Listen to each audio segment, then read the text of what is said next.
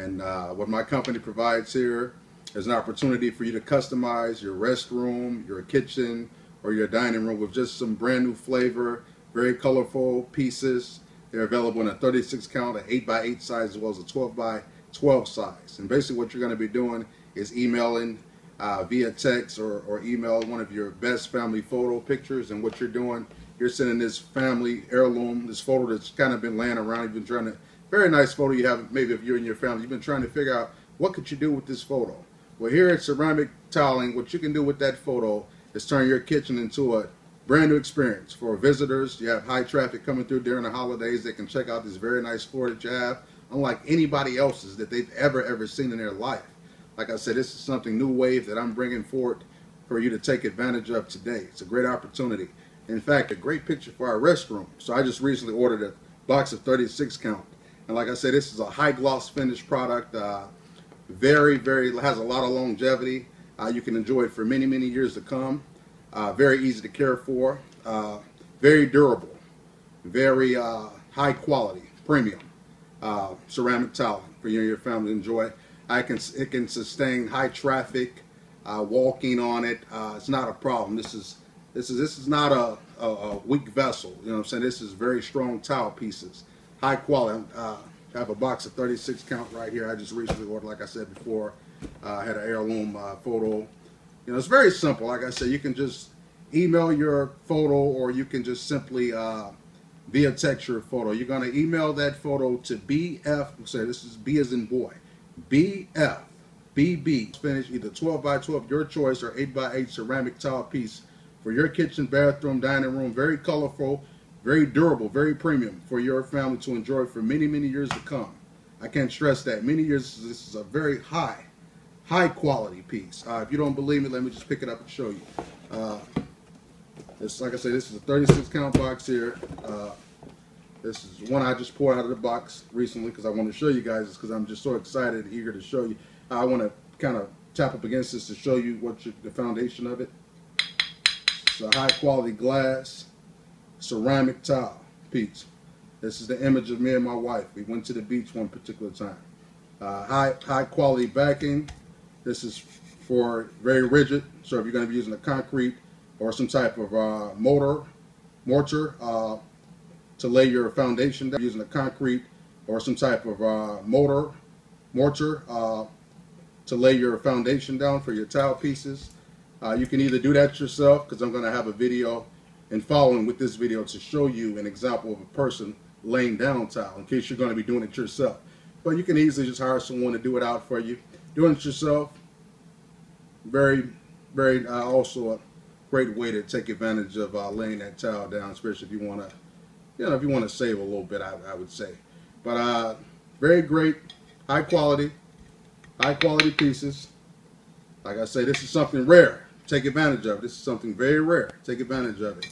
So if there's anything else I might want to say to you guys today, just take advantage of this product. Available 24/7. Please email us. Thank you. Yes, this is Wade over at Customize My Ceramic Floor Tiling. If you have any questions, concerns, that email is for us to send us your photos for your ceramic tile. This email that you need to send your photos for your tile, or also if you have any questions, concerns, this is our main email address, and that is bredmond1@live.com. Once again, bredmond1@live.com. When I say 1, that's simply the number 1. So I'm going to say that for you one more time. bredmond1@live.com. And let me spell that for you. That's B as in boy, REDMOND1@live.com.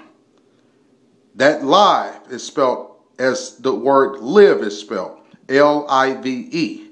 That's it. Once again, bredmond1@live.com. Thank you. Oh, also one more thing before I forget. I've included an instruction video for laying your tile. And that video, you'll find that on the YouTube video. It's that arrow, that drop down box right there by the description of the video. Hit that arrow that drops you down, and you're going to get a link to hit on that link, and you'll get someone showing you on YouTube a demonstration of how to lay tile.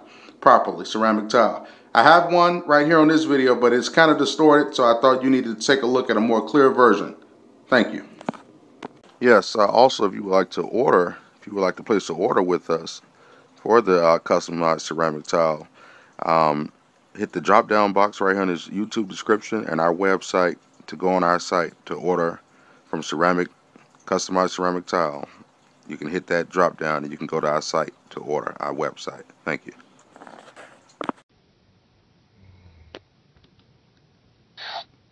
We're installing our tile floor in the kitchen. Now we've already laid our foundation, and you'll want to do the same. To see how we installed our underlayment, watch How to Prep for Porcelain and Ceramic Tile Floors at Lowe's.com/videos. Now, before we get started, be aware that the steps and materials for installing a tile floor are different than installing wall tile. If that's what you're doing, ask a Lowe's associate for help selecting the right materials. You can even find product guides in store to help you. There are different patterns you can use when laying a tile floor. Now we're going to use a simple stacked pattern using 12-inch square tiles. If you'd like something different for your floor, we carry many different sizes, types, and designs of tile at Lowe's. Now if you're not confident in installing a tile floor, see a Lowe's associate. We install many types of flooring. Always follow local building codes and read all the manufacturer's instructions. Also, make sure the subfloor is uniform, level, the right thickness, and in good condition. An associate can help you with anything you might need to repair your subfloor. Now, if you remember from the previous video, we marked reference lines on the backer board to help us lay the tiles square to the room. We'll start laying our tiles in the center of the room and work out. That way the full tiles will be in the center and the cut tiles will be along the edge. We're almost ready to lay the tile, but before we do, we'll pull some of the tiles out of the boxes and mix them with different packages, just in case there might be a color difference between the boxes. We'll set our tiles in thin set mortar. We'll mix it in a bucket to the recommended consistency. Then, starting at the cross section in the middle of the room, spread the thin set with a trowel. Work within a 3-foot section at a time, and try not to cover your reference lines. Once the thin set mortar is down, comb over it with the notched side of the trowel at a 45-degree angle. Comb it in one direction without making swirl patterns to ensure uniform application. Remove any excess with the trowel and place it back in the bucket. Now lay out your tiles along your reference lines. Just lightly press and twist and use spacers between the tiles. Keep laying the tile. Periodically lift one to make sure the mortar is sticking. Where it isn't, you can apply additional thin set to the back of the tile. If you're not getting good adhesion, use a trowel with larger notches. Any mortar on the face of the tiles can be wiped away with a damp sponge. Once a few of your tiles are set, check for any high spots using a level. Even them out using a rubber mallet. Then keep checking as you cover the room. Continue laying the tile in 3-foot sections. As you can see, we're going to have to cut the tile along the cabinets and walls. For small, straight cuts, you can use a tile cutter, but for this larger job, a tile saw is easier and faster. Along the carpet, we're installing a tile edging strip. We spread a little thin set the strip in the mortar, then cut the tile to fit. Okay, all the tile's been set. Now we let the thin set mortar dry for at least 24 hours. The next step is to grout the joints. Mix the grout following the manufacturer's instructions, making sure you have the right water to mix ratio. Usually, the instructions call for a paste-like consistency. Apply the grout with a rubber grout float, pressing the grout into the joints. Then run diagonally across the joints, removing as much excess as possible. After 20 minutes, wipe the grout lines in a circular motion with a sponge and clean water. Any residue that remains can be removed with grout haze remover. After you finish with the grout, avoid heavy traffic for 72 hours. It'll take about 3 weeks for the grout to cure completely. Then apply a grout sealer to the joints. The last step is to attach any trim work or transition strips.